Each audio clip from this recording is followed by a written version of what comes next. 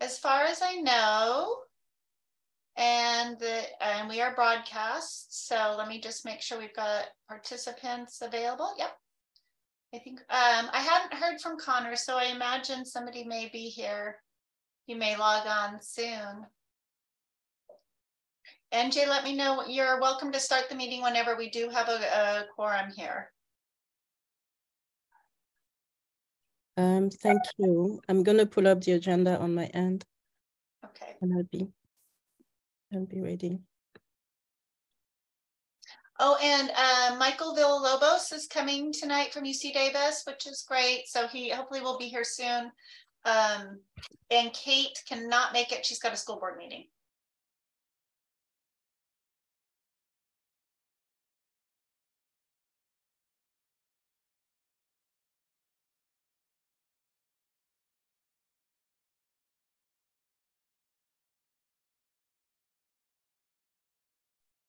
Great.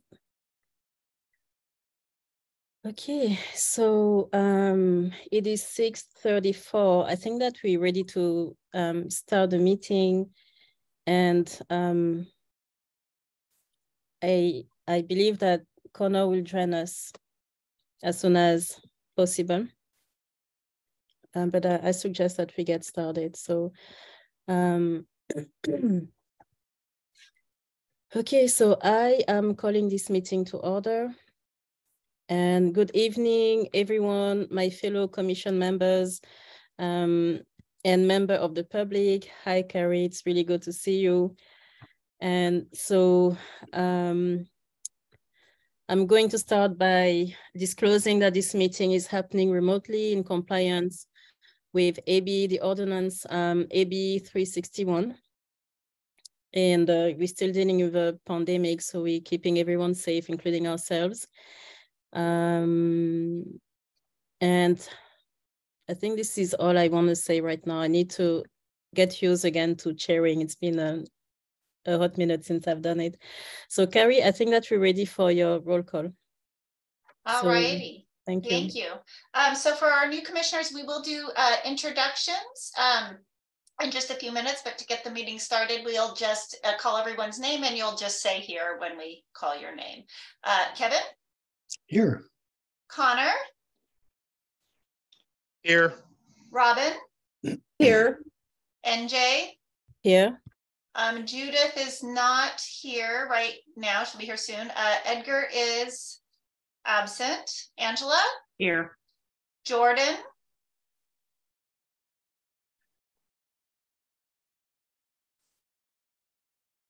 Jordan, are you, I see your name. Are you here?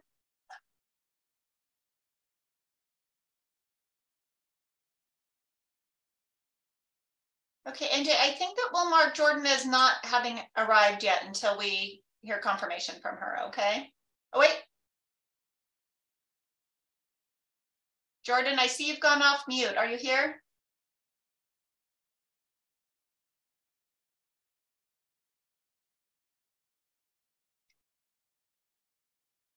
Okay.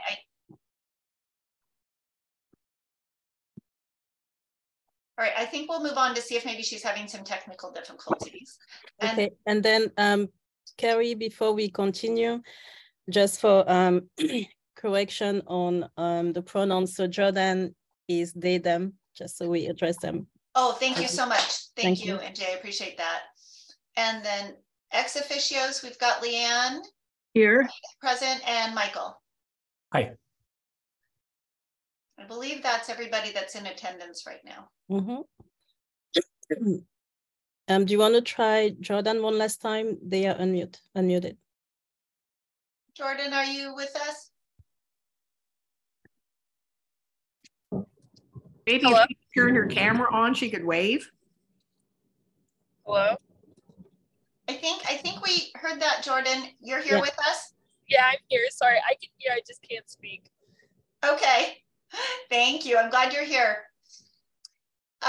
Okay, and I think we've called everybody that's here. So the next thing would be approval of the agenda.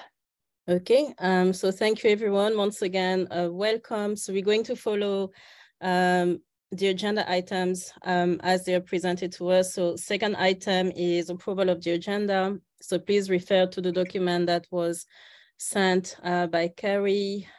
Do we have any objection to the agenda as it was written? Okay. Would you like me to make a motion to approve it as is? Angela, that would be fantastic. Thank you for offering. So Commissioner Wilson made a motion to approve the agenda. Do we have a second? So I second to approve it. Any discussions or comments on that? I don't see any, so I think we're ready to vote on it. Michael, good evening. It's good to see you. And for Kevin and Robin's sake, during Zoom meetings, we do have to call out everybody's name. When we move to back in person, it will just be a simple, I.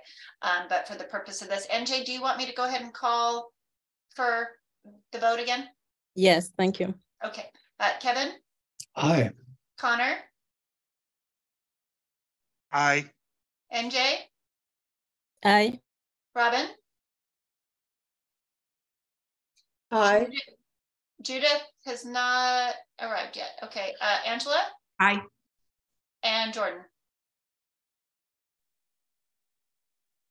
Okay, so the motion passes. The agenda has been approved. Thank you very much. So we are looking at agenda item number 3, and Carrie, I don't think I can hold it anymore. Is this the time where we finally welcome our new commission members? Yes, absolutely. There is, yes, this would be the most appropriate time to do so. Okay, so if it's okay, so they're going to introduce themselves, but I feel like letting loose a little bit because this has been so long in the making. So to everyone listening, please help us welcome Kevin Baker and Robin Muhammad. It is such a joy to have you join the commission. I'm so honored and really grateful that you're giving of your time to serve our community in that way. And also, I'm just going to be a bit personal here. I've been dreaming of this moment for a very long time. So I'm very glad that you are with us. Would you please introduce yourself? I will start with Robin. Please, again, state your name, share anything you would like us to know about you, and if you wouldn't mind, one thing that you're looking forward to working on, a change you're looking forward to implementing via this commission. Thank you all again. Thank you, Chair. I'm Robin Muhammad, and I'm a UC Davis alum. I'm also reintroducing myself to Northern California and Davis specifically. I'm an associate professor of history at Ohio University, and I'm here on an extended sabbatical doing research. And that just wasn't enough work for me. I heard about the call for commissioners, and this was one top of my list to serve. And so I'm pleased, honored, and excited to be doing all of the work, to engage with all the work that the commission is involved in. And taking a look at the agenda and the minutes, I can see it's an ambitious and worthwhile one. So I'm really looking forward to it, and a pleasure to meet you all now and in the future. Thank you very much, Robin. Again, welcome to the commission. We look forward to working with you. Kevin, you have the floor. Yes, good evening. It's nice to meet everyone virtually. I'm Kevin Baker. I use he, him pronouns. And I am have lived in Davis since 2014. I moved to Sacramento in 1999 and lived there for a number of years. And I've recently retired from work as an attorney and a policy advocate, most recently with the ACLU California Action, which is the policy arm of the ACLU in California. And I am very much looking forward to just trying to contribute to the work that you all have been about and our predecessors before us. Thank you very much, Kevin. It's wonderful to have you with us. is there any comment from our commissioners? Any words you'd like to share at this time before we listen to the staff report?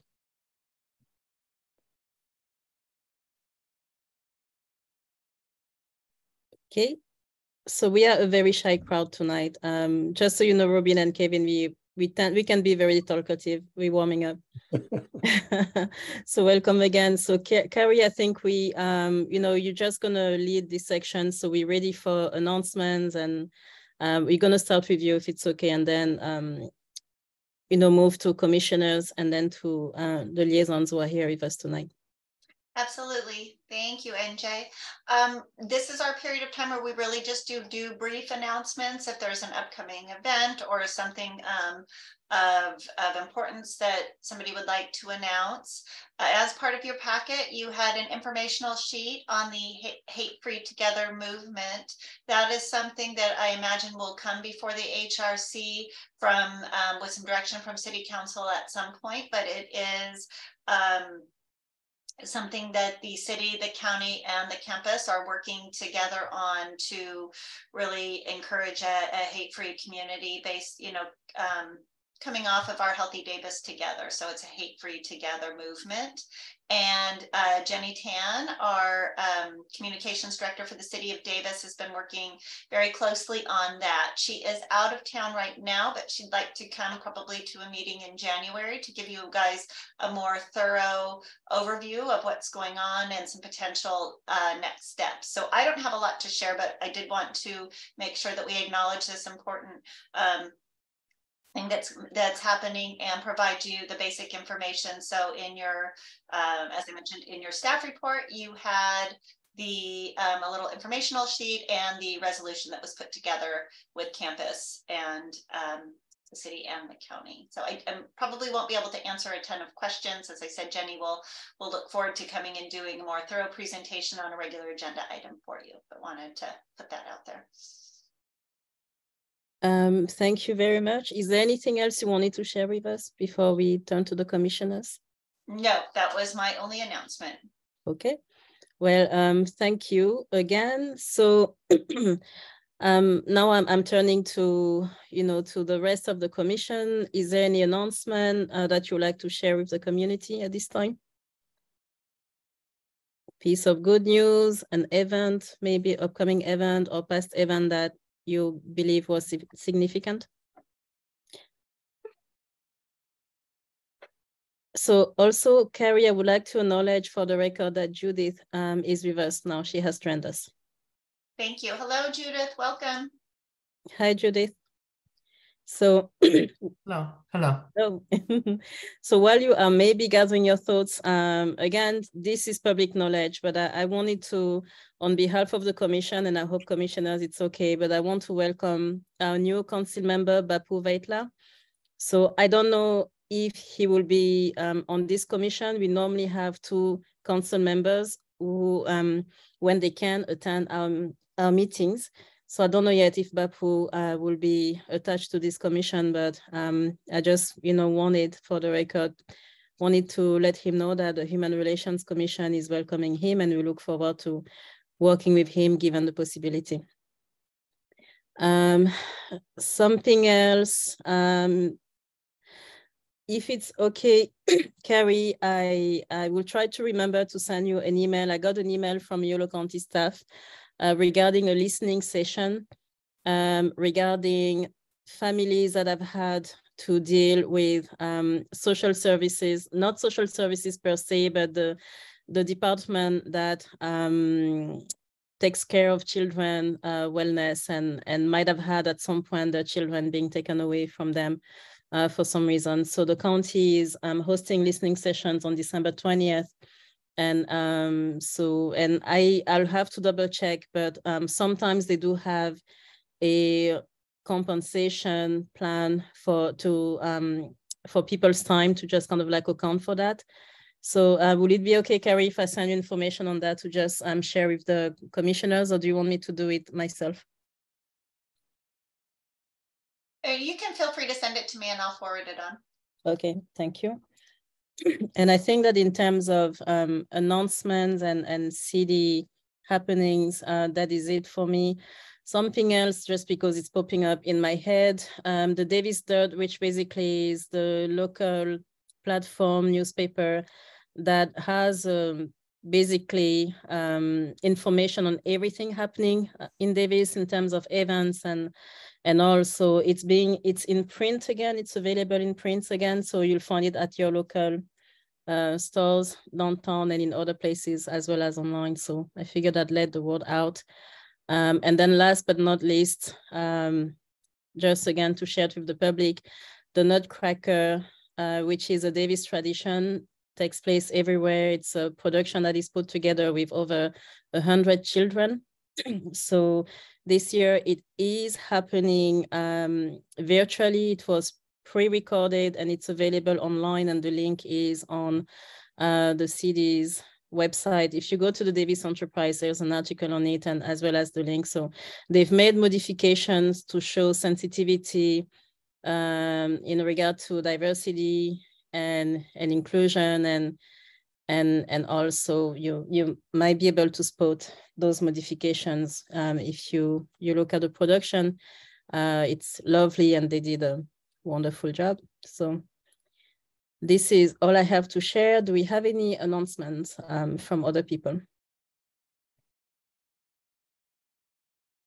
Okay, so Michael, you are a liaison with UC Davis. Is there anything you'd like us to know before we dive into the agenda items? Nothing new to report. The only thing I was going to mention was what Carrie shared earlier, so nothing else beyond that. Okay, thank you. So Carrie, we don't have any members of the public tonight, at least not right now. So I'm going to skip the part where I ask if we have public comments, I guess, or should I still do it for the record?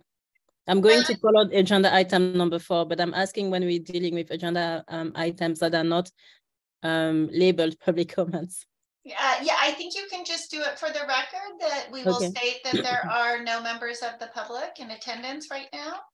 Okay, so we have moved on to agenda item number 4. There are no members of the public at this time, so we are moving on to agenda item number 5, which is approval of the November 17 minutes. So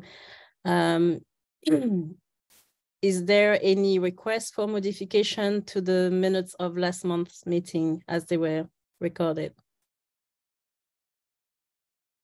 So I don't see any reaction. Will someone like to make a motion to approve the minutes from last month? And as a reminder, if you did not attend the meeting, you're invited to abstain. I think that's usually how it goes.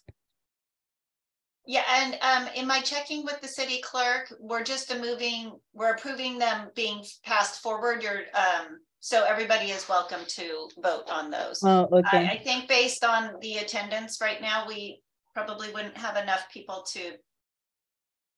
who were at the last meeting because it was a very low meeting. So if everybody would like to, I mean, it's up to you, of course, but my understanding from the clerk is it's an approval to just move them forward as opposed to approving that they're for their accuracy. Okay. And I would like to make a motion per moving them forward.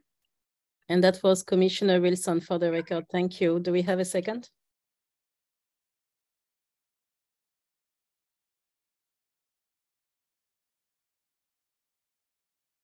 Second. Thank you. That's Commissioner Plank. Any comments, discussion, feedback on that before we put it to a vote? I don't see any. Carrie, we're ready to vote. Thank you. Sure. Kevin?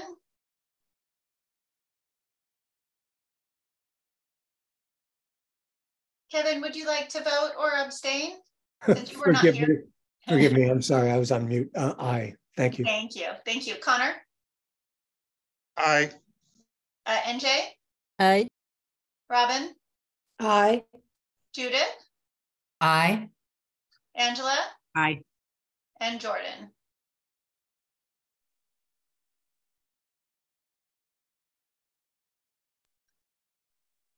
Jordan, we can't hear you.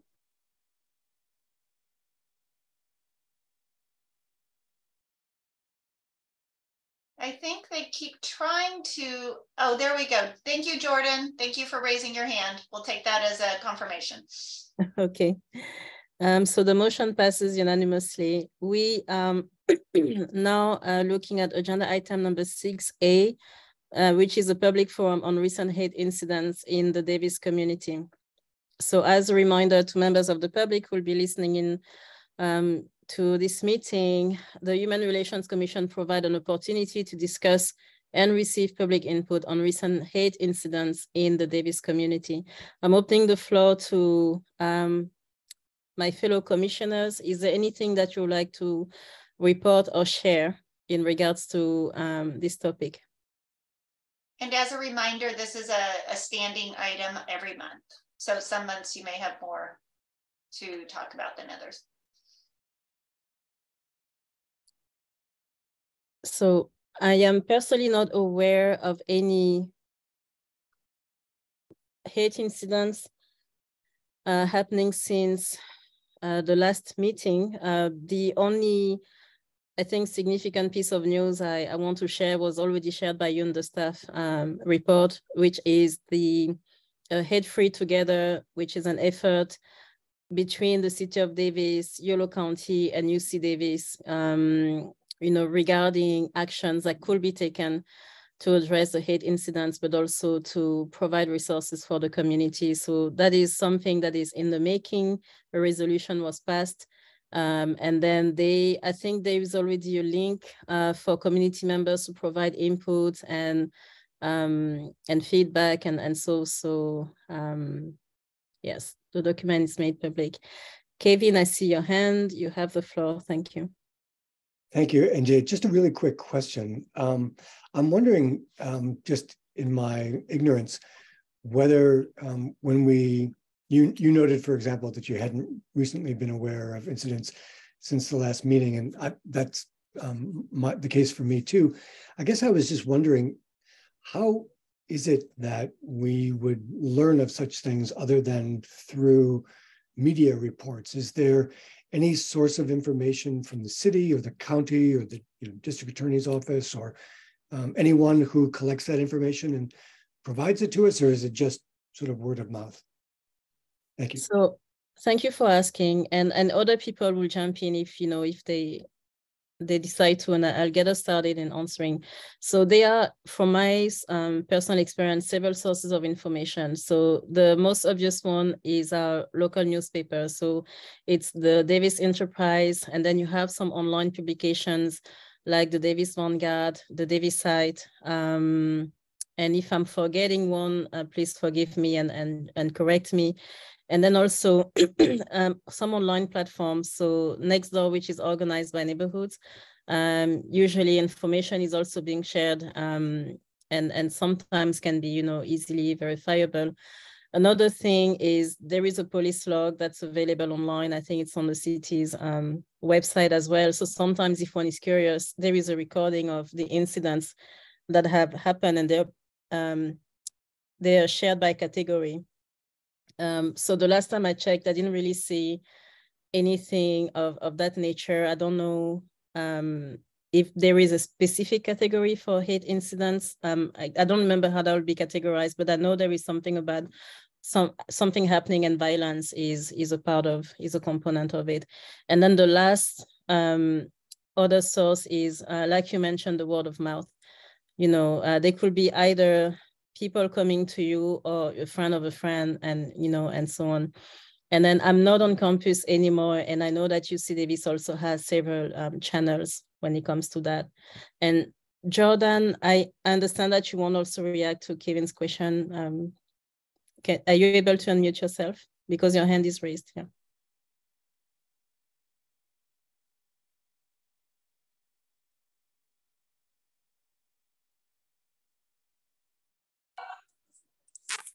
Hello? Yes, we can hear you. Thank you. Hi. I was just unmuting to say that I have to head out now. So apologies everyone that I have to go early, but welcome to our new members, and I'm excited to see you at future meetings.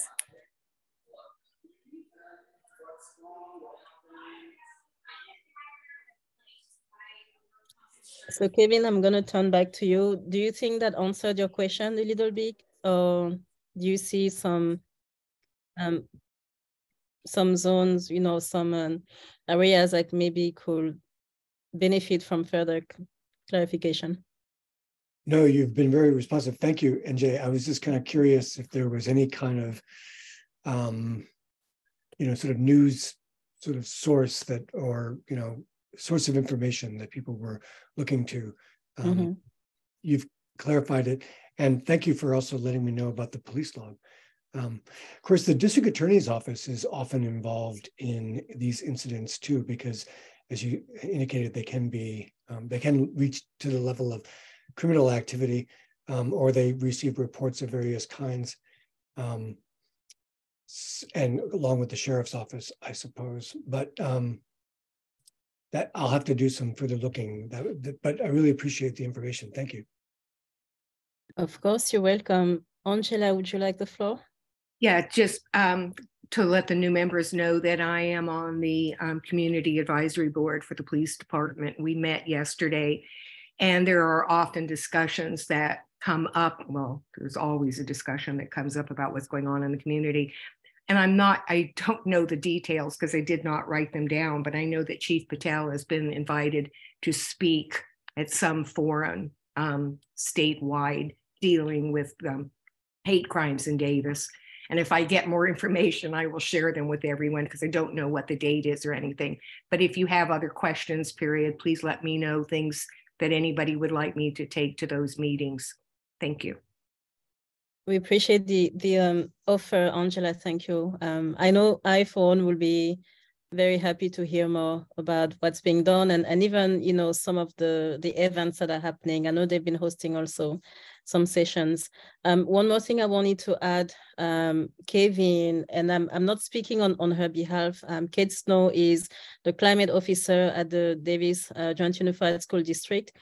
And as such, also, she's one of the first people always to know when there are some tensions related to that type of things, whether it's hate incident or, other forms of racial tension. So, and DGUSD, last I checked, also has a strong structure in place to be able to spot it, monitor it, create a safe environment for students to, to report. So just something to know. I'm mentioning that because if you ever have questions on that, she's someone you can talk to as well when it comes to the younger student population. Okay, so any additional, excuse me, comment or on this topic on recent hate incidents? Okay, do we have any public comments? We don't have any member of the public in attendance at this time. So we are going to close the public comments. We are now moving on to agenda item 6B. So title Human Relations Commission Appointment to Campus Council on Community and Diversity. And please refer to the attachment that was, or that is your agenda package. And NJ, if okay with you, I think that we'll have Michael talk about this item and this opportunity that is before the commission. I do know that this is something that Edgar's been also very, very interested in participating in, but he didn't want to go through this item last month because Michael wasn't able to be here and there also was very few commissioners. So just know that while Edgar can't join us tonight, he's also very, very, very interested in being involved if that should be the decision of the commission. Fantastic. Thank you for the reminder. So Michael, you have the floor, and as a form of introduction, would you mind reminding us all what this is about? Like, just give us again an overview, and then, we all ears. And again, thank you for joining us tonight. Sure. The Campus Council on Community and Diversity is a standing advisory committee to the Chancellor that focus on DEI topics and issues. The council is comprised of DEI practitioners across UC Davis, and the history has included a community member, a Davis community member, to be a part of the council.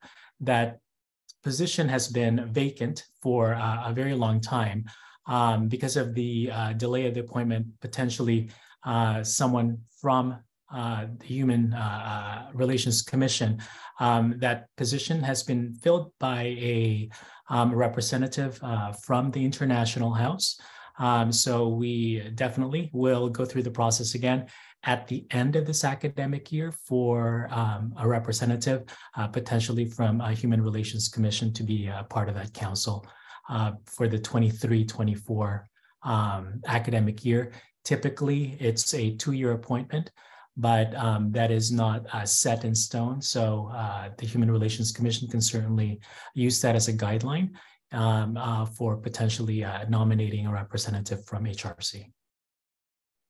Thank you very much. That's for me all very exciting. So I need some clarification. So so I understand what's happening on the side of UC Davis, but I'm trying to be clear on what you need from us tonight. Are we appointing a liaison tonight, or do we discuss the liaison's work and setting guidelines? Which one is it? So I think we can probably table this for a later conversation when we are beginning to look at the council roster for fall of 2023 into the next academic year. So I think it may be more prudent to table this for discussion sometime in the spring. Okay, thank you. And one last question on my end. I thank you for the summary that you gave, but could you be a bit more specific? Because I'm guessing you've been in that position before, so maybe you've seen, you have other appointees, at least from the International House. So could you help us get a clear picture on practically what that looks like and what that position entails from someone serving on the commission? So I think you might have mentioned, the frequency or the pace of the meetings, but how will a commissioner serve? What type of advice or information or contribution? Sure. So a member of the council would attend between 5 and 6 meetings a year, or throughout the academic year. During that meeting, there would be an opportunity to share information in terms of collective efforts that focus on DEI, opportunities to partner with the campus and the greater community on a number of community engagement opportunities. There is the opportunity for the member to also help in choosing the topic for our campus community book project. So really it is a way to find ways to collaborate between the university and also the city, and explore opportunities in terms of how we strengthen the connection when it comes to community engagements that very much focus on DEI. Thank you very much. That was it for me. It's a very clear picture. Commissioners, you have questions for Michael, feedback? Michael, I've added this to our long range calendar in March. Does that sound right, or would it be later than that? Perfect. Okay. Perfect, yeah. It's just the current council only has 3 meetings left, and it wouldn't make sense to entertain a new member, given that we're almost through with the remainder of the standing meetings for the academic year. So scheduling this for discussion in March, as far as identifying who potentially could fill that space to represent the community, would be ideal to do so in the spring. Thank you so much. And as Michael mentioned, there was a delay. I've mentioned to you guys before, it was totally my fault. I'm so sorry. It just literally fell off my to-do list. The good news is that council has approved this ongoing, so we can just, reappoint as necessary as long as the campus is as interested in, having this appointment. So we'll be good to go from there. I think moving forward, there are a lot of different ways in terms of how the campus and the city at large, especially with large scale commemorative events, Juneteenth, for example. So it'd be very, very important for HRC to be represented in that council. Thanks. Thank you, Michael. We probably, NJ, is this a good time for me to move to official public comment to see if there is any? Yes, thank you. Okay, so we still do not have any members of the public in the audience, so we're closing the public comment section on this item. So moving on to agenda item 6C, we're going to discuss the Dr. Martin Luther King celebration. So people on the subcommittee in charge of organizing that celebration are Judith Plank, Commissioner Plank, and Commissioner Gorman, as well as myself and Jim Vondo. So a quick update. So the program for the celebration is being finalized. It's going to be a mix of public speakers, very short sections, and also performances. And so basically we're in the process of finalizing and getting confirmations from all the people we have invited. You will see on stage several of our residents who are either community leaders of all ages, because there's also going to be people under the age of 18 performing for us. And excuse me, and then a couple of people also from Sacramento, but who have done much good in the community via their civic efforts. So another thing, as a reminder, the celebration this year, next year to 2023, will be hybrid. So it will be in person. It's happening at the Veteran Memorial Center, and it will also be streamed online. And we are thanking the Davis Media Access for providing the service. Judith and Connor, is there anything you would like to add to what I just shared?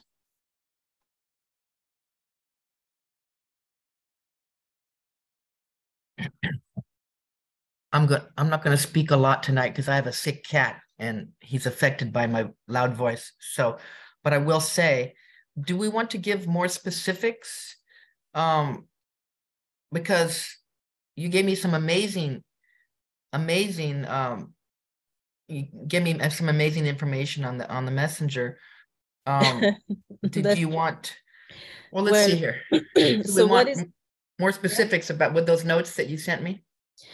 One thing I can share, so because with the lineup that you saw, there are some confirmations that I'm waiting on. So my idea was to get back to Carrie once all the confirmations are in, and what will happen is that there's going to be a press release as soon as it's available. So what specifics were you thinking of?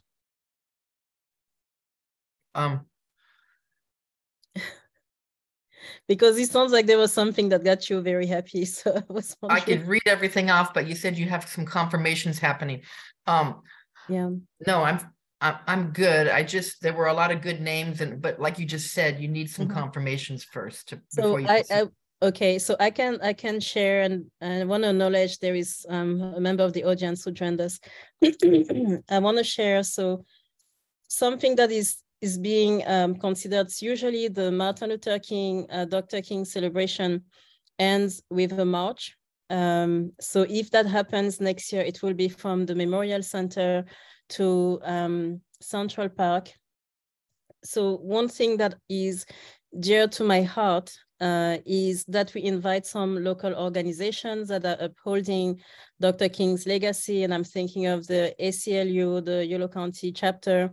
I'm thinking of the NAACP, and several others. I would love for our community to have a chance to engage with those organizations and consider supporting them or joining in on the effort of volunteering. There is a theme also every year when we're celebrating him. So the theme for next year will be It Takes Community, kind of like riding on the popular saying, it takes a village. So in this case, it takes the community. And the reason behind that choice is because we want to, as we're celebrating Dr. King's, I want to say the change that he created, that he brought in our society, we want to put out a reminder that he was able to do all the work he did because he has a community. He was surrounded. It really was a community effort. It wasn't just him alone. And carrying on that legacy today and how that relates to us today in this 21st century, it's the same for us in Davis. It takes all of us to continue to, make sure that everyone's right is being protected, and that also people know their rights, and that, we see about that justice is accessible to all, and so on, standing up for injustice, of course. But again, this is something that takes all of us. So that's the message we're hoping to share also as we're celebrating how far we've come.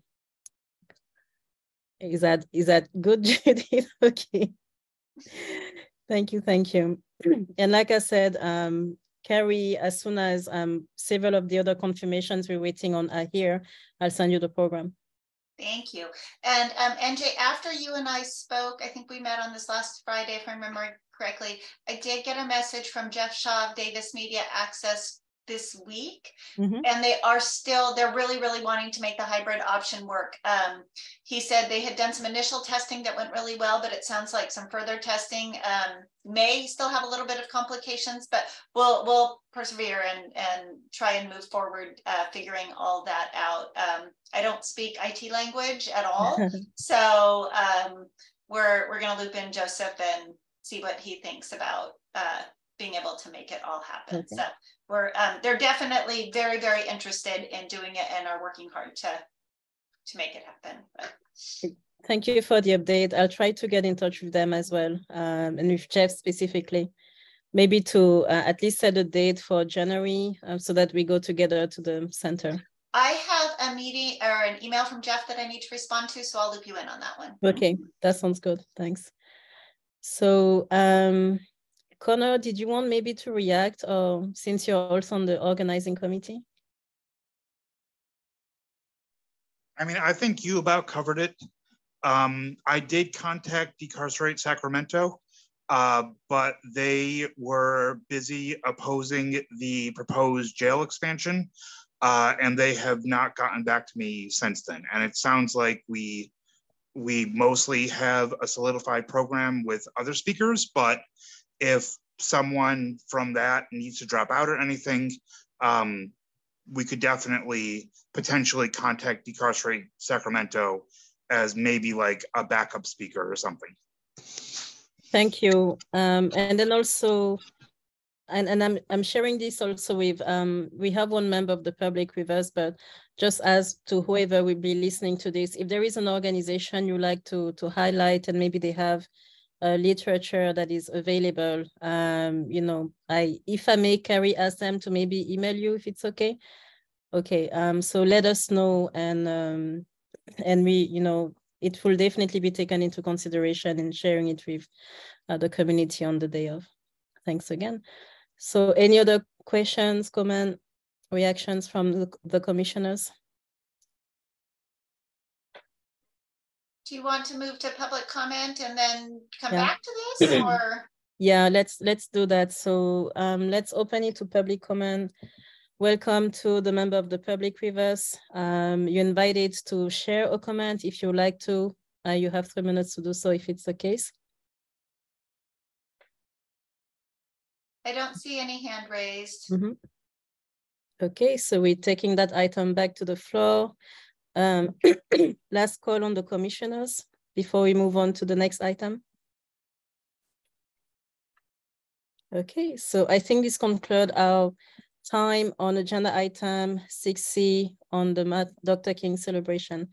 So we're moving on to agenda item 6D, Thong Hai Huynh Awards. And that one, Angela, are you the one taking the lead on it? Yes, but Connor, please jump in anytime. So when Connor and I spent time looking at the old process, we had way more questions than we were able to come up with answers as to what all the different criteria and what all the different questions, the forms that were being filled out were kind of confusing.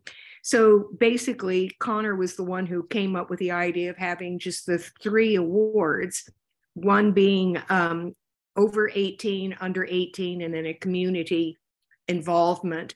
And then what we did from there is we looked at the fact that what are the specifics. And if Terry, if you could just go up just a little bit.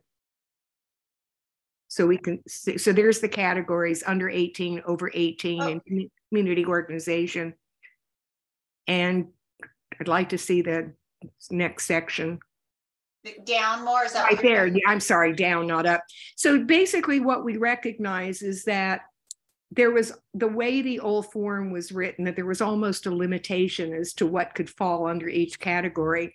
So what we tried to do is come up with all the different rationale that potentially one could meet under any of those three: promoting civil rights, promoting positive human relations in a multicultural and diverse community, improving the quality of life in the city of Davis for residents and visitors through health promotion, human services, housing, education, employment, cultural awareness, peace, means of conflict resolution. And that certainly is not everything. And if any of you have come up with other ideas or other areas that you think would be beneficial, Connor has suggested an online application. And part of the other thing that we recognized was that when a person did nominate someone, they weren't providing any information as to who they were. So we're not asking for a lot of information, but at least contact and availability of who they are, email address, etc. And basically looking at the fact that just with the three categories, that still doesn't mean that we couldn't have multiple people that would be nominated and approved under those categories. Connor, anything you'd like to add?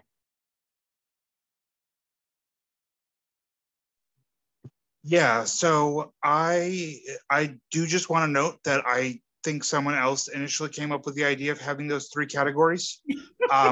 And also for the organization, I think one question I still have is, would this be any organization regardless of the age of the members? Because with individuals, there's obviously clearly like distinctions between age, but with organizations with different members, there is like a question there. So as far as I'm aware, this would be any organization, whether like a high school club or a community group or a UC Davis club.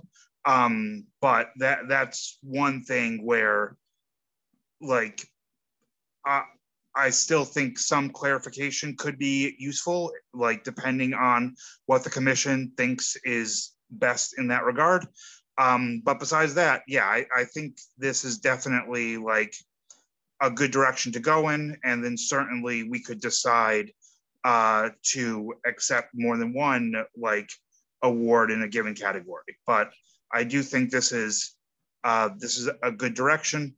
And I also do really like the idea of a submittable form. I know Gloria talked about that at one point as well.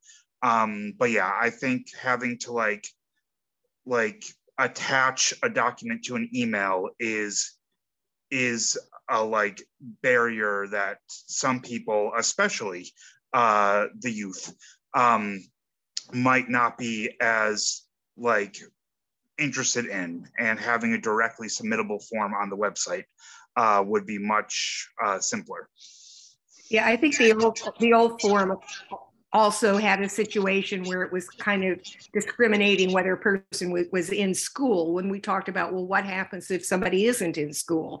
So we did try to open it so that it's more broad-based and would allow. The only thing we also talked about that is not posted anywhere is confirmation that these individuals are truly in Davis, or the organizations are truly Davis organizations.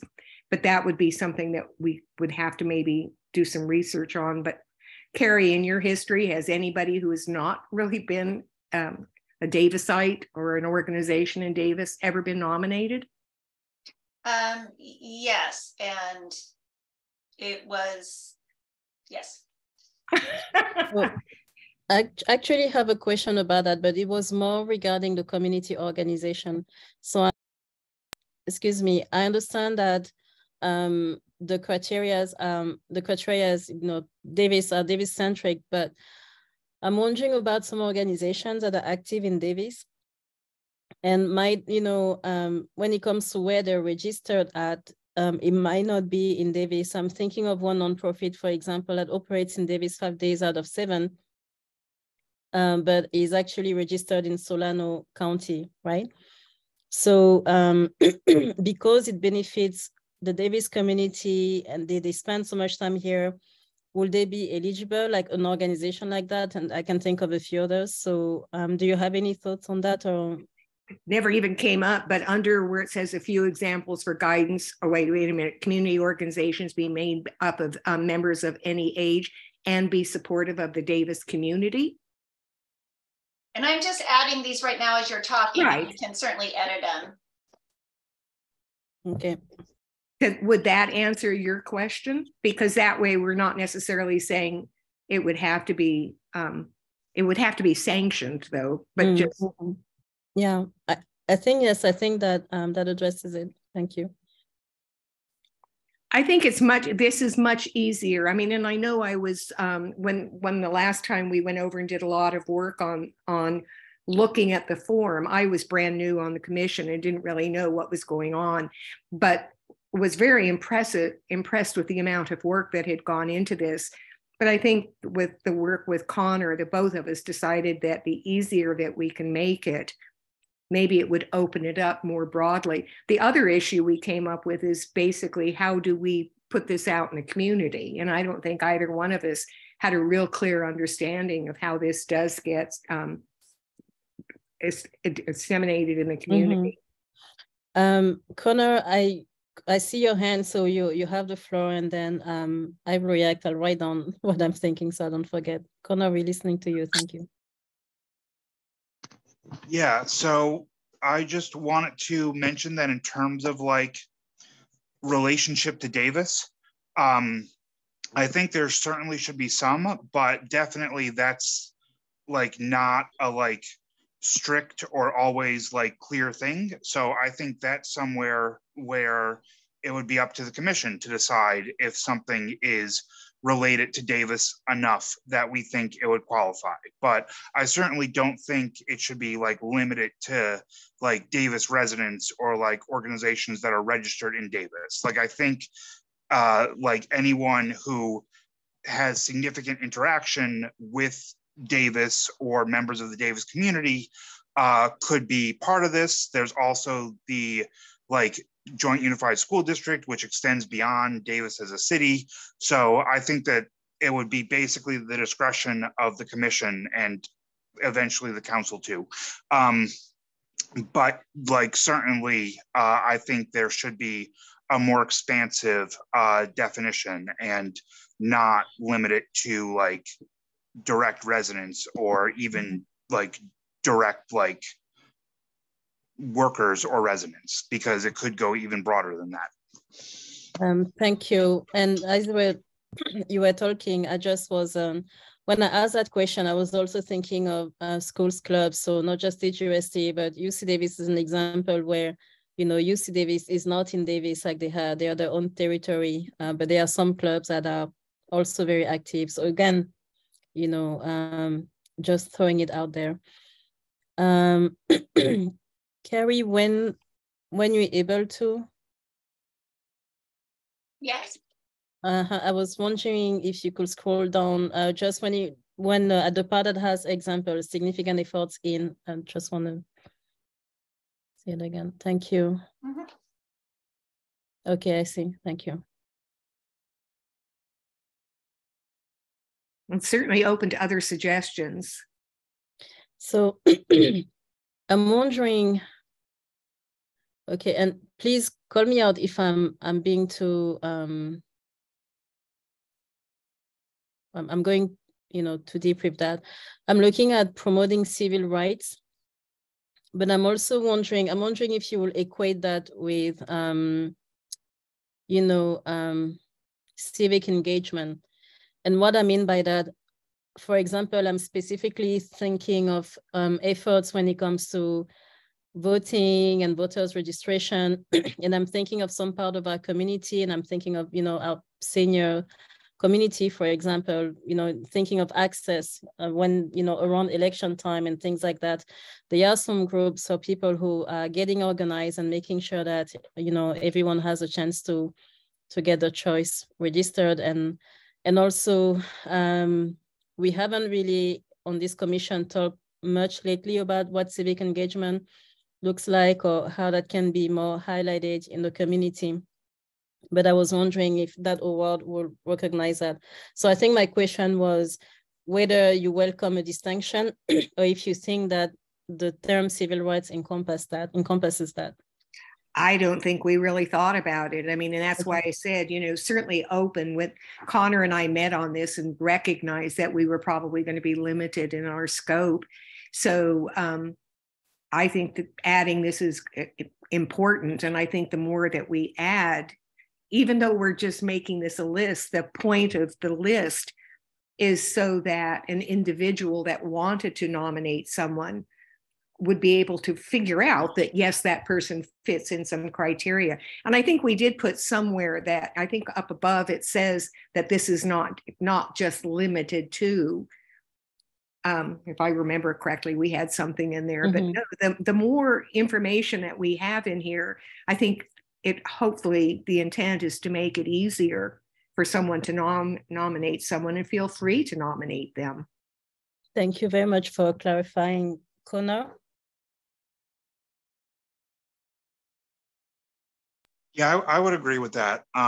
Like, certainly we don't want like a huge list because people are not going to like read that, but definitely finding that balance and figuring out how to word things in a way where it gives people the like sort of examples that they can like kind of go off of, which some people could use, but at the same time makes it really clear that it is not limited to that, and also tries to make those relatively broad if we can like word things in a way that does that.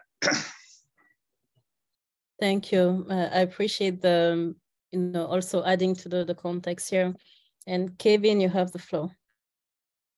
Thanks, NJ. Just a real quick question, and maybe a comment on your observation about voting rights.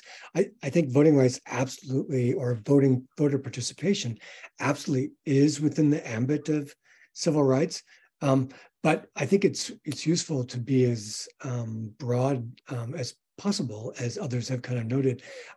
My question is just whether there is in the the charter or the origin of this award, whether there are any criteria that are specified. I noticed, for example, that in the red line document from which the subcommittee kind of reworked this, and which I think it looks wonderful, that there were a lot of different kinds of examples that were given, and this is a more concise version of it, I think, to make it more easily readable. But I just noting that there was that kind of greater explanation in the previous document, and I was just wondering if there are any rules that that kind of condition this. Now, I'm not sure I completely understand your question, but are you talking about the criteria that was listed before, like lifetime achievement? Well, where we ran into a problem is, how do you define lifetime achievement? What if somebody is 18, but for 3 years they've done something remarkable? Their life is a shorter life than somebody who is greatly older. And I think we tried to make sure that by doing what we did and making it the under 18, over 18, and organization, that it would encompass all of those different criteria. Now, again, I've only been on this commission this is, I think, my 3rd or 4th year. Harry would be the one that has much more history on it. And Harry, I mean, with the information that you have, do you feel that there is anything that we have left off from the original that we could be adding to make it more broad-based is what I think, Kevin, you're talking about, right? I'm happy to share just sort of a little bit of history and how we landed here for anybody who's interested. You know, we've had all of those categories for a number of years. The commission has tweaked them over time and really been struggling to get nominations. And then I think where the struggle would come in is that there was this sort of need to place everybody in a specific category, you know, or if maybe there was only one nomination, they were automatically getting, getting the award. And so by taking, at least the conversation was, but by maybe taking the specific categories out, it would open it up and allow for sort of maybe, I don't want to say more meaningful, but, you know, more dialogue amongst all of the nominations to see, and maybe some broader opportunities for the commission to decide, you know, where they should land, et cetera. I think last year we only had 7 nominations and they've been coming in slower and slower. But Kevin, to answer your sort of broader question, if there are any rules or anything, this is an award from the civic arts. Where did that come from? I haven't done civic arts in a long time. I must be tired. From the Human Relations Commission. And so you guys are able to update the award categories and the kind of qualities that you're looking for. I mean, obviously all the qualities are going to be, you know, somewhat the same, but you're able to change up how the award is given. It's really up to your decision. Sorry, I feel like I'm very tired. I'm not speaking well. My apologies. You're doing beautifully. Yes, you're doing fantastic. And I'm right there in the trenches with you when it comes to I'm feeling tonight. Thank you for the explanation. Kevin, would you like to react to what you heard? That was very helpful. Thank you. Okay. Very appreciative for all the work. Oh, and just Angie, may I just a little real brief, just for y'all to know as you're continuing with your conversation. So you guys, actually, the amount of work you put into it this year is very significant and is wonderful. You normally just see this at the January meeting and, you know, kind of give it your go ahead. So you will have this on the agenda again in January for a very last review. So you guys, you know, you certainly could make any proposed edits tonight. You don't have to make a final decision. What we could do is I can continue just editing this document with conversations that you're having tonight, provide you with a clean form for you to review in January without all the red lines.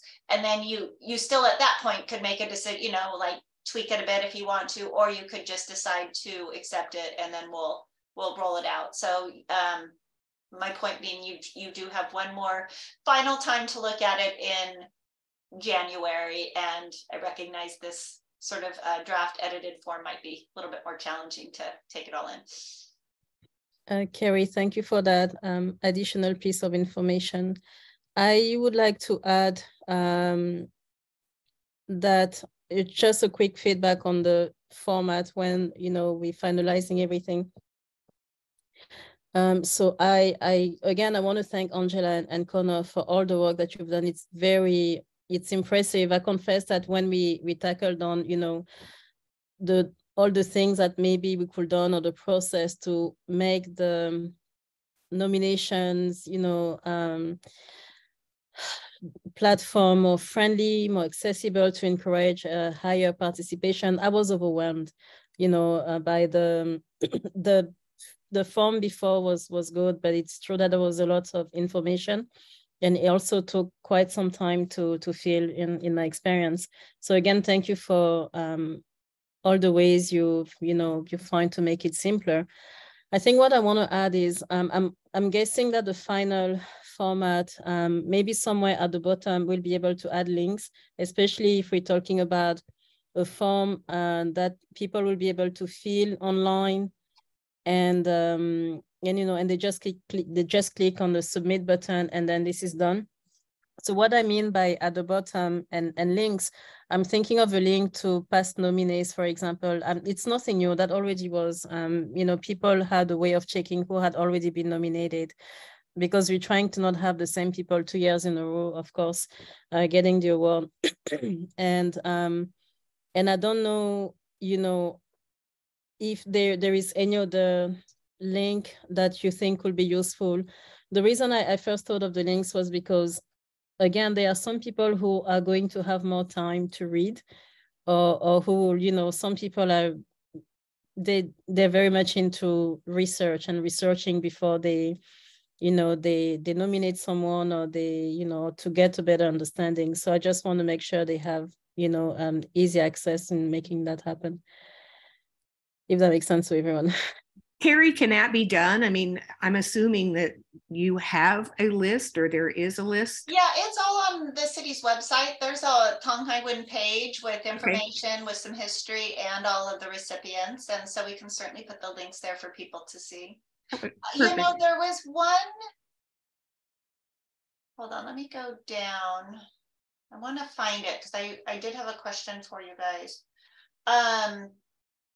There was also this guidelines here that talked about the nomination process, which I can work based on some of the things you guys have said to clean it up a little bit. But one of the things I haven't heard you talk about changing or keeping the same is previously you've had anybody that's been a recipient in the previous 10 years wasn't eligible for a nomination in the same category. Because you're eliminating the categories, I guess my two questions for you would be, one, do you want to just have any recipient in the last 10 years as an eligible period? Do you want to totally eliminate that? Do you want to change it? I don't think we even thought about it, but the question comes up is, why was the 10-year limitation placed there to begin with? That was something actually, I want to say fairly new, maybe in the last, I don't know, 6 or 7 years or so. I think that, our community is kind of small, and there were a lot of the same sort of nominations coming through, and it was the hope that this would really expand people's thoughts on nominating. And there's so many people that do amazing work, but some people tend to be more in the public eye than others, and so it was a hope that we would really be able to recognize. So honestly, Connor, you need to jump in here on that, but so far as the selection process as written is fine with me. We did talk about the nominees should be residents of Davis, blah, blah, blah, but the problem we ran into was really, how do you confirm that is or is not? That was why we kind of hassled on that one. But so far as the selection process, we never even talked about that. So thank you for bringing that up. Sure, no problem. And I am now seeing that this says nominees should be residents of Davis or have been active in work that has impacted the Davis community. So I think that gets at the question from earlier this evening. Yes. But this here is definitely something that's gonna have to be, either decided, as I said, because we're not having the categories anymore. So either eliminating that. Well, it just needs to maybe be rewritten. Is that something we want to discuss tonight, by the way, whether we keep the 10 years or not, or should we table it for January? We can table it. But I mean, again, even if it were to stay on there, the only thing it would have to be is remove the same category. Yes, just rewrite that section of it. And then Kevin, before I give you the floor, I'm wondering, also would like to put up for edit or revision the line that comes after current voting commissioners are not eligible to receive an award. I would like for that line to be more specific, because I understand the human relations, commissioners not being eligible because we are the one deciding on who the winners are. But if that line means that it goes for all the commissions of the city, I'm not sure that I agree with that. I think that other commissioners should also be able to be eligible, because it's most likely going to be regarding work that is not necessarily related to the fact that they're serving on the commission. So again, this is a thought. We're going to start with Kevin. We're listening to you. And then Connor. Okay, thanks. Again, just a question in my naivete. The discussion around the category issue just brought to my attention that this word category is used in other places. For example, in the preceding paragraph number 4. And if I'm reading the form correctly, it looked to me like there are still categories. It's just 18 and organizational categories. So I wasn't sure whether, in fact, that really needed to be changed. But if it did need to be changed, it would have to be changed throughout the form, I guess.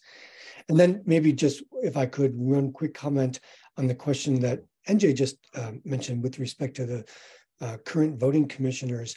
I guess I'm wondering if the literal meaning of that is that non-voting commissioners are eligible, but voting commissioners aren't, and whether that's the rule that you all are proposing. That's a good question. Angela, did you want to react? Well, I was just going to say, so far as the term categories, again, I think that Connor and I probably did not spend any time on this last half determining the selection process, et cetera, simply because we were presenting a process that we didn't even know whether it was going to be accepted. It would require cleaning up other sections of it. So Kevin, thank you for bringing that up. Mm-hmm. And Kevin, I want to jump on what you said, just follow up. I think that another way to make it clearer would be to specify who the non-voting commissioners are. And I explain what I mean by that. We have alternate commissioners, and technically they're non-voting commissioners, unless on a particular night we need a vote because we're missing someone.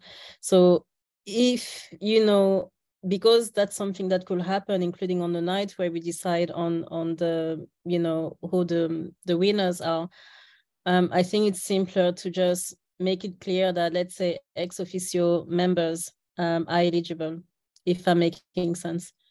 Connor, you have the floor, so I'm letting you all reflect on what I just shared. That's basically exactly what I was going to say. I'm pretty sure the idea there, or at least like my thoughts on it, were that ex officio members would be eligible, but that like the normal members of the HRC would not be. And I would include the alternate in that, even if they happen to not be voting on the night when it's decided. I would still argue that they would not be eligible. But yeah, to me, the big distinction there, especially for the HRC, where we have a bunch of ex officios, is ex officio versus like non-ex officio. But yeah, there certainly we could try to figure out wording that makes that clearer. And I also think that like this should be limited to the HRC. Like commissioners on other commissions, I think should be eligible. And I think it is more about that direct conflict of interest there. And like, there's a lot of people who are active in the community in various ways, and that often includes joining a commission. So certainly if we decide that a particular commissioner, like we think their commission work means maybe we'd rather give it to someone else, then we can do that. But yeah, I don't think like precluding them from the beginning makes sense for anyone except people with direct conflicts of interest.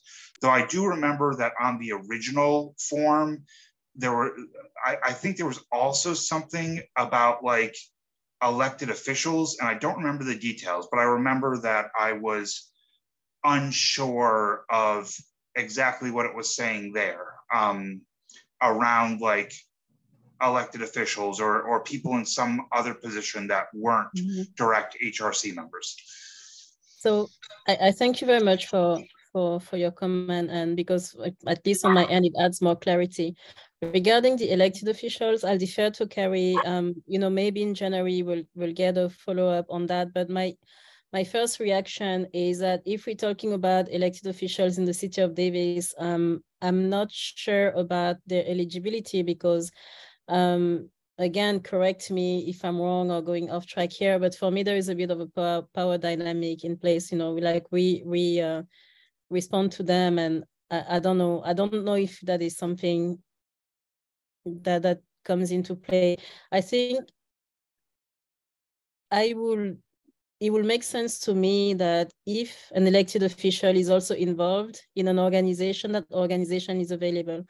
I'll give an example. Our council member, Gloria Partida, we know she's one of the founders of the Davis Phoenix Coalition, which has done so much in the community with some life-saving, sharing some life-saving tips in various situations. So I believe the Davis Phoenix Coalition might be an organization that's eligible, even though our council member, former mayor, is also involved with it. And personally, I wouldn't have any issues with that. Nominating one of the council members, for example, I don't know. I think, NJ, if I may, if I'm remembering correctly, that specific thing for elected officials, and I'm realizing maybe it's not very clear, was intended for council members, because council ultimately approves your recommendations for this award. So that was getting, could become a little bit awkward. Yeah. It may be that you want to think about that language, and if you want to change elected officials to, local elected officials, or city council members, or something a little bit more clear, that's something that you could certainly consider. But I think that was the intent behind the verbiage. Thank you, Carrie. That's, for me, it's just so much common sense. I will suggest, and again, we know this will be finalized in January, but just instead of elected officials, we say council members, Davis council members, again, just for the sake of clarity. Yeah, I think that should we decide to go with the recommendation that Connor and I came up with, obviously this whole nomination process, selection process, etc., will need to be rewritten so that it correlates with what we have chosen. I think this initially went with the old process, so it would need to be cleaned up. And that's something that I can, with your direction tonight, if you move forward with liking this direction, then I can go ahead and incorporate the changes more formally, and also some of the words that we've added this evening, and then try and go through the document and reference the changes elsewhere. So we certainly can do that. Just with some general direction tonight. You don't need to take a vote on it unless you want to, and we can bring it back in January for final approval. Will we be able to have an online form to be filled out? I think so. We've done enough now with our IAS department in terms of other things. I'm certain that they would be happy to help us figure that out. I just want to talk to them about that and hear what their thoughts are, but I would imagine there'd be a way to do that. It certainly is done everywhere else. So good. So I have one more topic on this I'm hoping we explore, because it's very important in my opinion, but I would like to, without putting you on the spot, ask Leanne and Robin, Judith, I understand you can't really speak much, but would you like to react, or is there any do you have any thought you'd like to share with us on this nomination process and reformatting?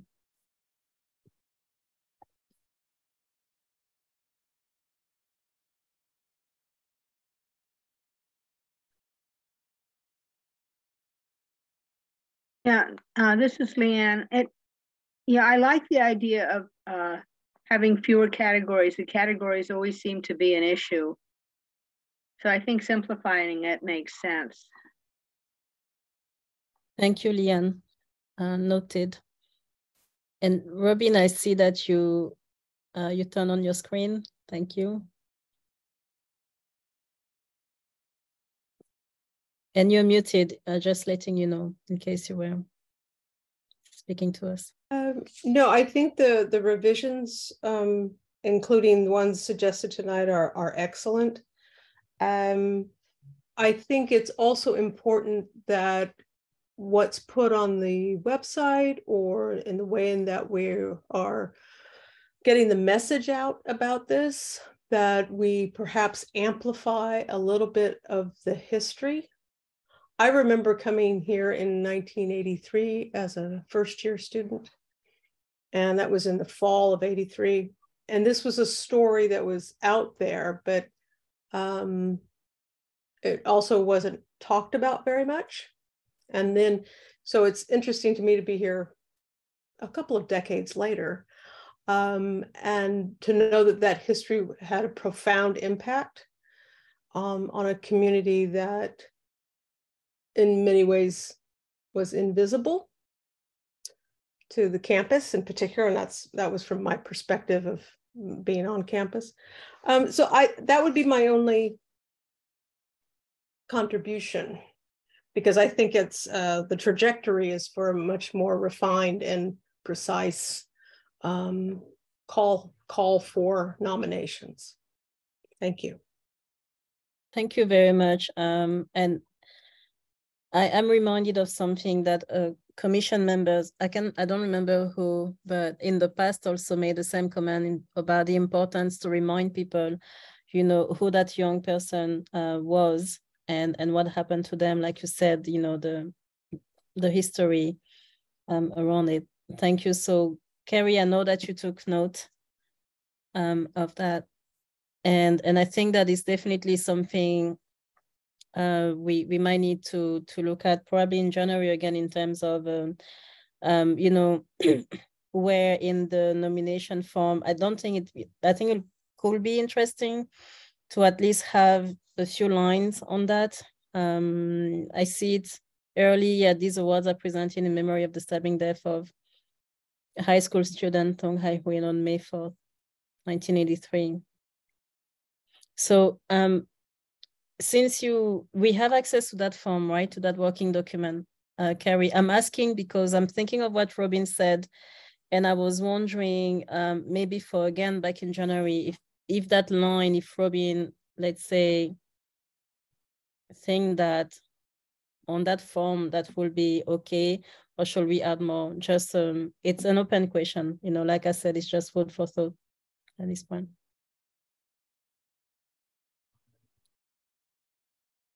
So, and the last topic on this item, I would love for us to dive in a little bit on its outreach. So Angela asked us, how do we put it out there? You know, it's one of the questions that was asked, and it's something that has been kind of like at the core of this commission. You know, how do we put the word out, not just about this award? You know, one of the issues we ran into is the fact that we only had 7 nominations, but even to get to 7, it took us extending the deadline and trying to be more aggressive with, you know, how we did outreach. So I'm going to be a little bit blunt here and kind in doing so, but I think that we have a problem or struggling with meeting people where they are.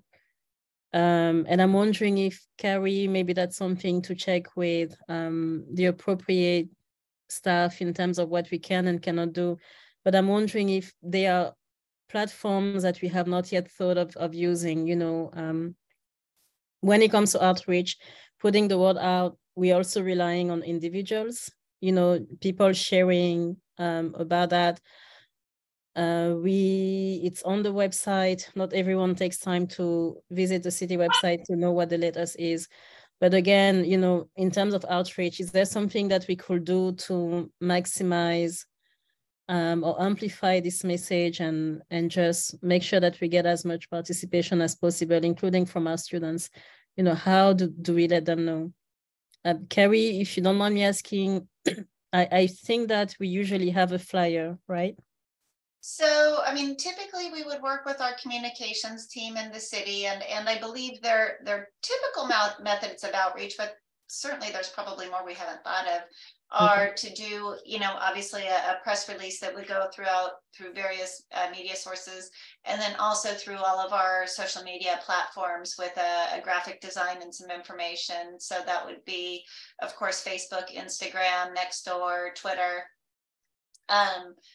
You know, I think that's sort of their common ways, but I know that they would be open to other ideas. I mean, something that the commission has talked about before is, you know, maybe tabling at farmers market one of the Saturdays and putting out the information that way, you know, and really talking to people, and it would do two things: letting the members of the public know about the work of the HRC, which is great in so many ways, and then also being able to give a sort of the specific item that you guys are seeking for right now.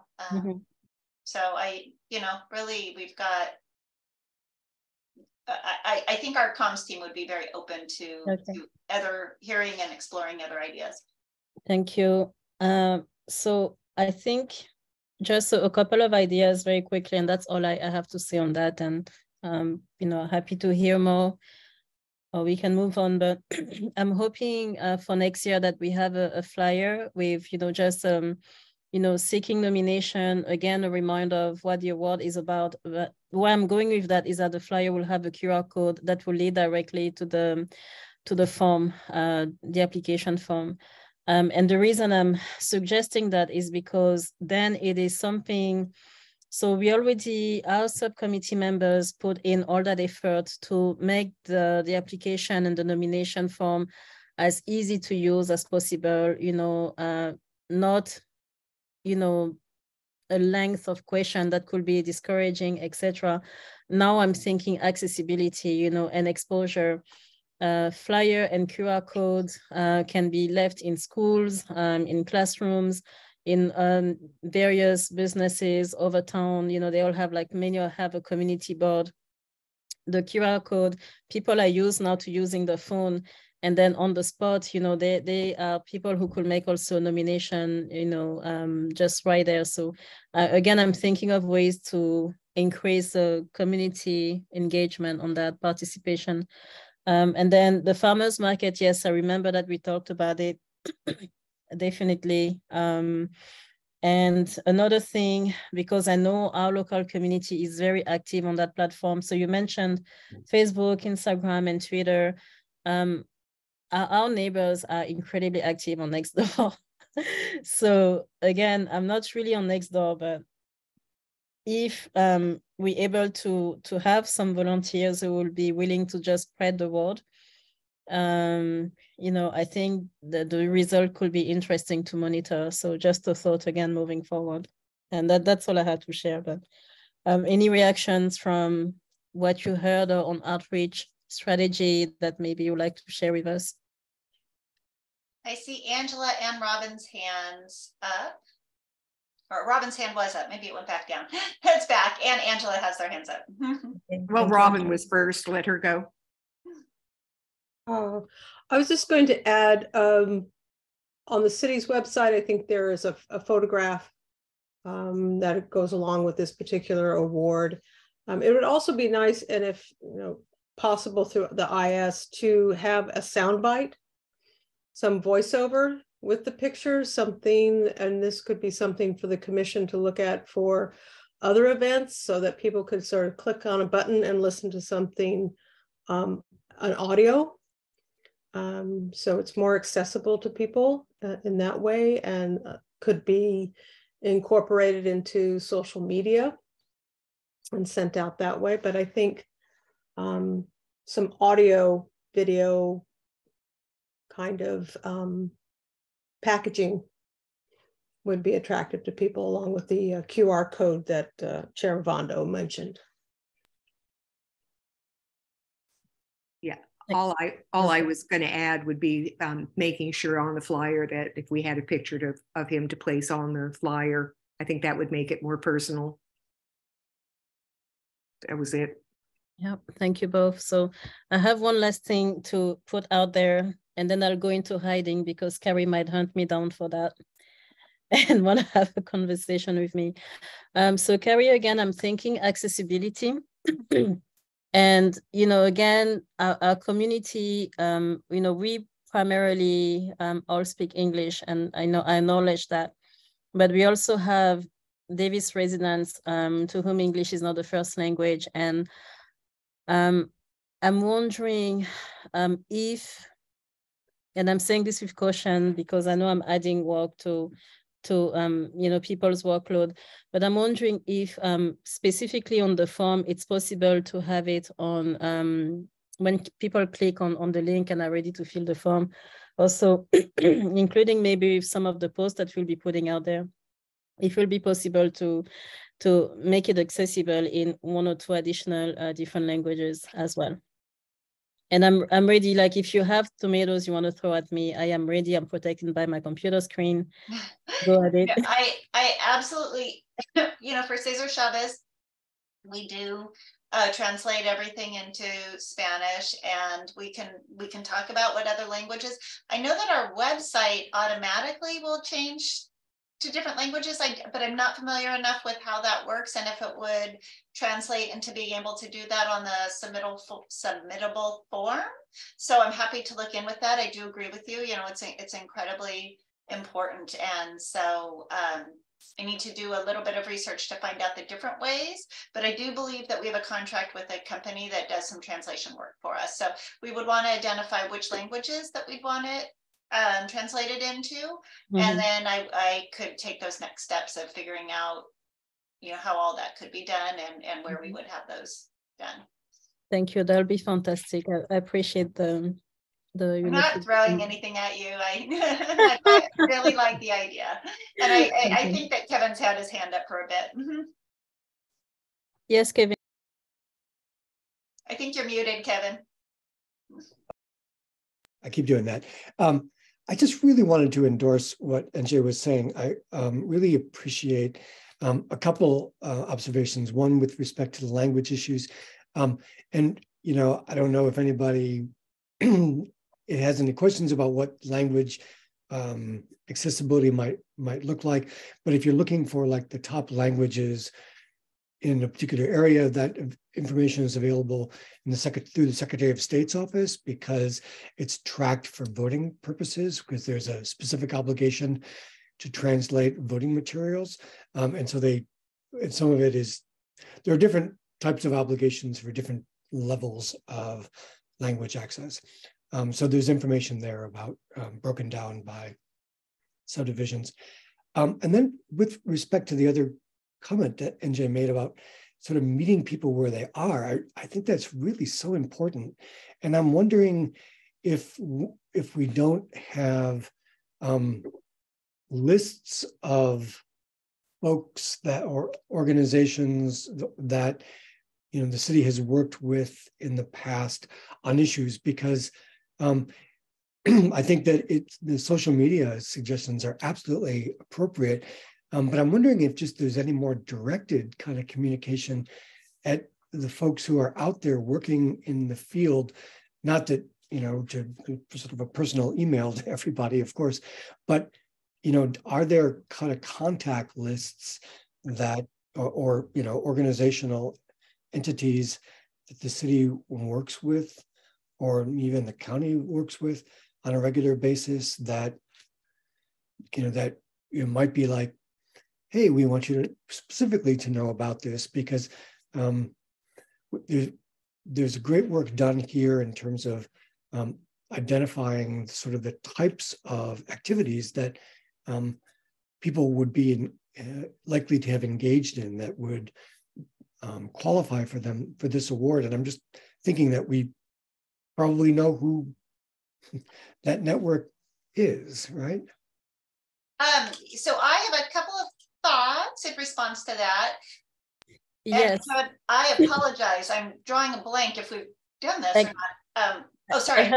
I have a question for you, Carrie. So do you want to hold out on your thoughts? And I would like to suggest that we just take a quick break, please. And then, Carrie, do you think you could share your thoughts afterward? And I will stay online and I will engage with the commissioners, but is that okay? Yes, that would be me needing a very quick break. I'll be right back. Thank you, NJ. Okay. Of course, thank you. I'm gonna stop my video and I'll be back very quickly. Thank you. Okay. So Kevin, I'm mulling over what you just said, and I was writing down some suggestions. I'm gonna say it now and I'll repeat it for Carrie when she comes back. I know she has access to the recording afterward.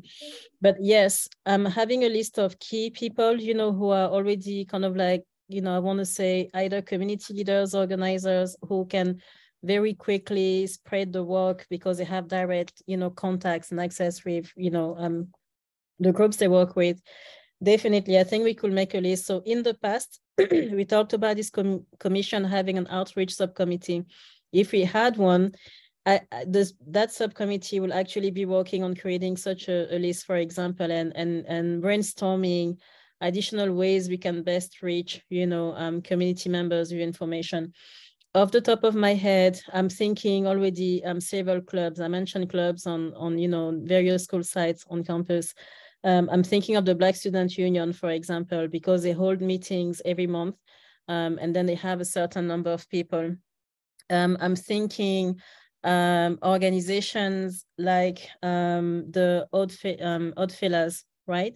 They do lots of things for the community, and they have the breakfast. And then, again, if we had a flyer and a QR code, it's something that maybe they could have on site when they're having one of the, those gatherings. I'm thinking of places of worship as well, because those are like central points where a certain amount of people will gather. And if those communities, the authorities, the leaders there are comfortable with that, maybe, I know some of them have, again, a community board, right? So we can just have the information be available.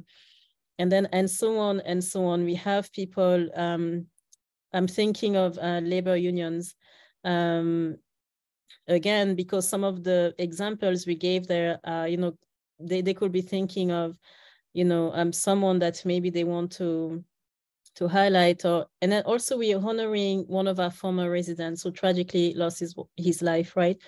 So, and I know that several will be out of goodwill, they will just be happy to help us spread the word on that. So those are, Carrie, you and I was giving examples of some groups and organizations that, I'm calling those usually connectors, because they help connect us with, the rest of the community.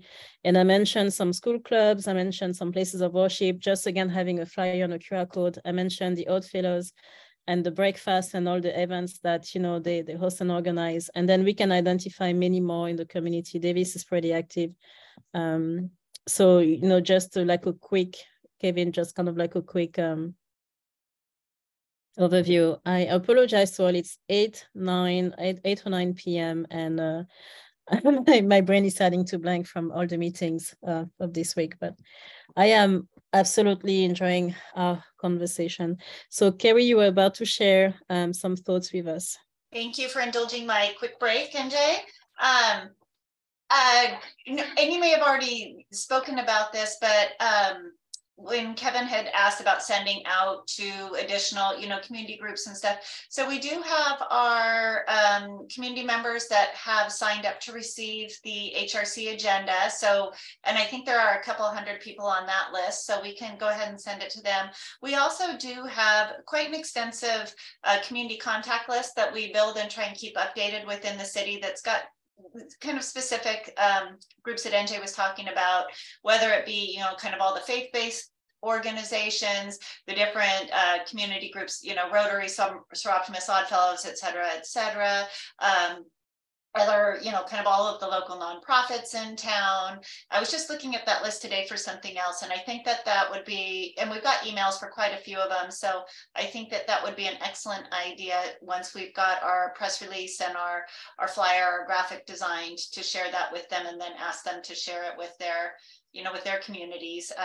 We may have done that before, Kevin, but I am sorry, I'm drawing a total blank on if that happened last year or not. Either way, I've made a note of it, and I think it's an excellent idea. So thank you for bringing that up. I thank you, Carrie, and I'm asking this just for the record.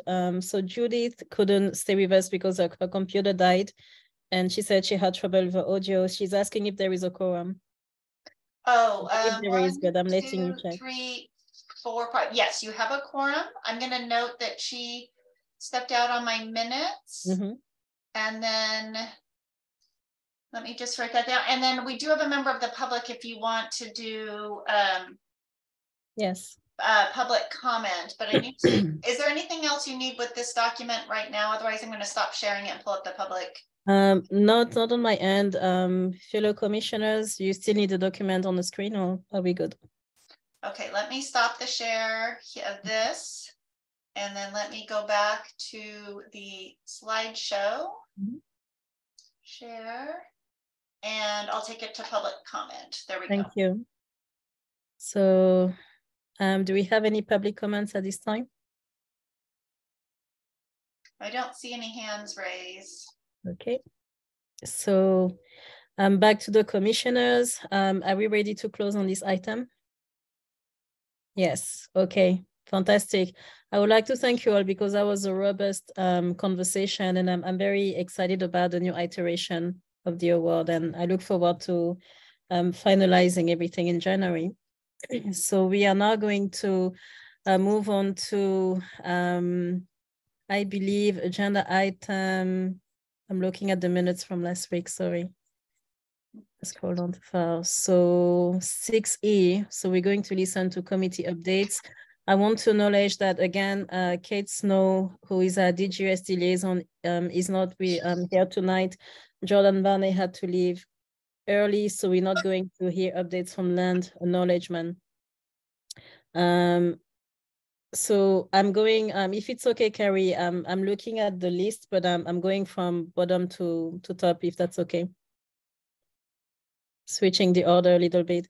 So community calendar, it's me, there is no update tonight. But I do have, Carrie, if I may make a request regarding events and the website. I was wondering if it would be possible to have our HRC website updated.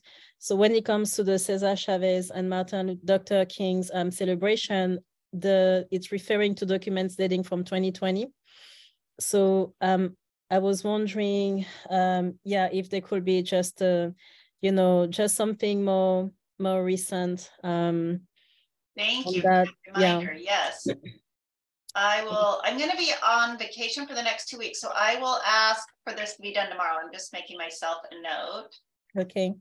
And then I think I had on that some suggestion, and I'll send them in writing because I don't have my notes in front of me, unfortunately, but it mainly had to do with, so updating the information on the website.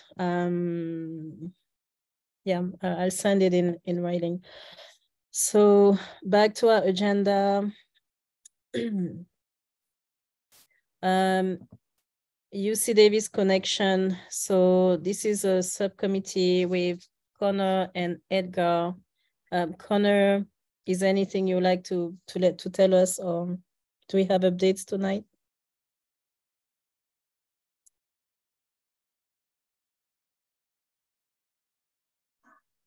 Not that I'm aware of.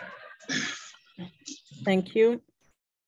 Moving on to the next subcommittee. So it's the Local Voices Project, which again is a project where several community members put their resources together, and then with the approval of and support of the city and several organizations, including the ACLU and Yellow People Power.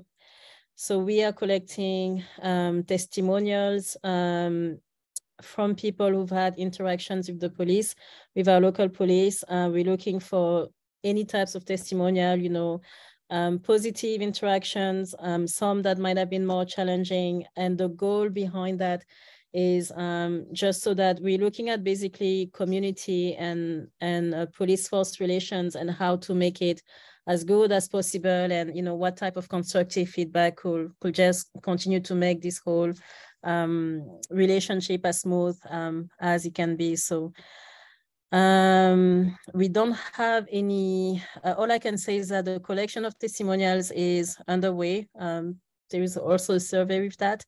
The lead on this project is currently traveling, and we'll be back in January, but things are underway and progressing. And again, the goal with the data collected in a very safe way is just, again, for the improvement of the work that's already being done. Moving on to the next subcommittee, Cesar Chavez celebration with Edgar and Connor. Connor, you're everywhere. How do you do it? So Cesar Chavez celebration. Connor, I will hear it from you. I'm guessing we don't have updates at this time. Officially, the preparation will really be underway in January, but is there anything you'd like to share? Yeah, there's not any direct updates right now. I mean, I would argue an indirect update is that the UAW strike is still ongoing, because that's very much related. Yes. But yeah, there's no direct updates at the moment. Okay, thank you very much. And then last but not least, the anti-hate subcommittee, which is made of Connor, is it okay if I say your name again? Made of Connor, of me, and of Edgar. So I had a very good check-in with Kevin and Robin, our new commissioners. You know, just wanting to introduce myself and answer any questions about the commission. And I'm mentioning that because I told them that they will notice that it tends to be the same names on all the subcommittees, but that is because we were a small commission for some time, and that work needed to be done. So we signed up. So not, you know, not to pressure you in any way, but if you're interested in volunteering in any of the subcommittees that you see, please don't be shy about it and let us know. So the anti-hate subcommittee, we did not meet in the past 4 weeks. One thing I could share is that, and Edgar isn't there, but he's you know, that concerns him as well.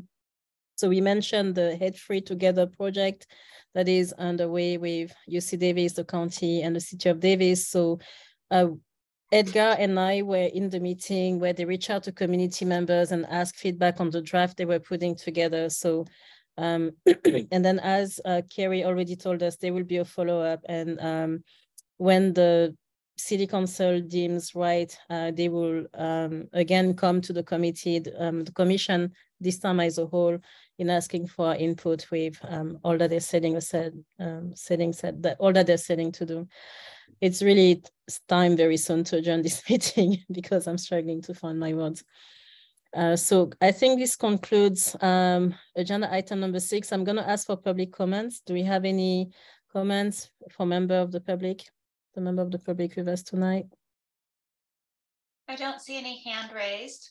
Okay. And Jay, can I just ask a quick question? Who's the lead on Local Voices right now? I've lost track. It's Anuj. Do you remember? Anuj did a presentation. Yeah. Yes. Okay. So, yeah. With Anuj, and then I mentioned Yellow People Power. So Francesca Wright also helped on that. And then, of course, members of the commission, you have Jordan and me. And then I don't remember, Angela, if you joined us when we lost one of our commission members because she went to Social Services Commission, I think. So, but again, like I told Kevin and Robin, if this is something you'll be interested in being involved, please let us know there. Yeah. Okay, so I think this concludes our time on agenda item 6E. We're now looking at future agenda items. So regarding January, I think that, yes, there is, because I see on the agenda you gave us the work plan review for January, right? Yes, I feel like, yeah, this list may have changed a little bit. Unless maybe my list on my screen is a little bit different. I think that's what it is because I've been adding stuff. Yes, and yes, January could be full. We may want to, depending on where the Hate Free Together item is, we may want to push that one to February. Which one? The Hate Free Together, just because you're going to have Tong Hai Win, your work, although your work plan can also go to January and February. Yeah, I'm in favor of the work plan on having it for both months, because sometimes I just remember the last year when we looked at it, it took us some time actually. Yes. Okay. Mm-hmm. Yes, Angela. I was just curious about the housing language. Did we ever decide how that was going to be done? Or even if it is done, it would be in documents that are like very old, right?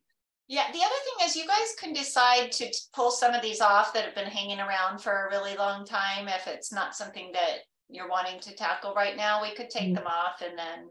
Yeah, I mean, I don't even remember how that one got on there, but the truth is even if it might have been in a document, that's from like 1950 or something. And actually, no. So that's the reason why it's on there. And I'm the culprit again, creating trouble here. So no, what happened is that it just came to our attention, and also to Gloria was the mayor at the time, to her attention, that when we buy a house in some neighborhoods in Davis, there is still language that is discriminatory, and that is like a document of today, right? Where it specifically says, for example, that a non-white person cannot move into that house.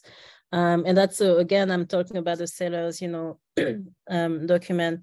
It's not a rental or something, and say that it was in writing in the document I saw that, if the person isn't white, the only conditions they admitted on the ground and in the house is if they're doing labor or, or they're, the cleaner or something like that. So that language, of course, did not originate in the 21st century. It originates from, times, I think, before the 60s or something like that, but it has not been changed. And I've been told that, it's going to take some heavy lifting, to make it happen, which doesn't mean that, I don't see that as a reason why the language shouldn't be corrected. So that's where that came from. And then because it's not a time sensitive thing, we actually were never, we never put it on the agenda, and we never dove into it. But so I hope that answers your question. Yeah, thank you. Thanks. And I see that Robin would like to react. Thank you, Robin. Thank you. I'm still absorbing that restrictive covenants are floating around in these real estate languages. That's a conversation for another time. I'm looking at the critical race theory / ethnic studies counter narrative. I'm sort of curious about the wording there. I'm not sure what ethnic studies counter narrative. Yes, so Kate Snow will be the best person to talk about that, but there's been, so for context, ethnic studies is now a high school graduation requirement, so there is that. Mm-hmm. But in order for that to be adopted and for the curriculum to be built, which is underway, we really had to work with the community and have some very hard conversations with people who were opposed to that happening. So the reason you see it worded that way here is because during that time, we noticed that there is a confusion sometimes between critical race theory and ethnic studies, and people thinking that both are the same, and those two are the same, and that's not the case. So that's where that is coming from. And then ethnic studies counter-narrative, I will need Kate to confirm, but I think the counter-narrative expression came in regard to kind of like bringing some balance to, I guess, what will be considered mainstream. And there is also something regarding the fact that when it comes to, I want to say, history, contribution, and all that, and textbooks, sometimes it's not very balanced because there are some voices that have been, that are not really present. So I'm guessing the counter narrative addresses that, but again, I will need Kate Snow to confirm. I'm familiar with the term. It was just curious to me that it was next to ethnic studies as if it was one concept. So okay. Thank you for that. Of course. Kevin? We've moved on now, but I was just going to comment with respect to the racially restrictive covenants. This has been addressed by state law as the result of legislation. There have been two pieces over the last 3 or 4 years. So there is now a process and a requirement that all those racially restrictive covenants be stricken. How do I say without repeating myself or not sounding like a fan that it's so exciting to have a law professor with us on this commission? Thank you for that. I was given the same information, and then I heard from, people in real estate that it seemed that on their end, it's, I don't know what's the holdback, but I'm hoping that we'll be able to move things forward, of course, very peacefully. That's not a point of contention, I think. But thanks for that information, because you just gave us or gave me more ammunition. I'll use it carefully. Okay, so I think, Carrie, that we are looking at our top 3, right, for January, meaning there is a Thong Hai Huynh, the Chavez planning. And then we say that the work plan review will be spread over 2 months. And then we have the stand-in, which is a hate-free or the hate incident and all. So that already is a full calendar as it is, right? Yes, I think that sounds good. And I'll work with Jenny Tan to see when would be best for her to come, either in January or in February. Okay, that sounds good. And something we did not address is that usually we do have a I think at some point, maybe in February, we have someone from UC Davis who's supposed to present from an organization. Is that Maya? Yeah, I haven't heard from Edgar, so he's usually our coordinator. Okay, and then do you want to take public comment on this item as well? Yes, when you put the clock on. Thank you. So do we have any public comments on this item, future agenda items? Anything for consideration that you think the commission should discuss? I don't see a hand raised, NJ. Okay, so this concludes our time on agenda item number 7. Dear commission members, I have excellent news for you. We are at the end of this meeting. So once again, I want to warmly welcome Kevin and Robin. We're very excited that you're here. Michael, thank you so much for joining us tonight and staying until the very end. It's always a pleasure to see you. And then Leanne, also the fact that you're able to come tonight, we're very grateful. So with that said, I hope that you all have a really good holiday season. If there is any resource announcement you like us to be aware of and spread the word about, please email Carrie, and we will again share with our networks. I thank you all for all that you've contributed to this year, for your time, energy, wisdom, and all the ways you're making a difference in our community. To the member of the public, thank you for listening in. Happy holidays and see you next year. The meeting is officially adjourned at 8:29 p.m. Thank you, NJ. Thank you all. Bye-bye.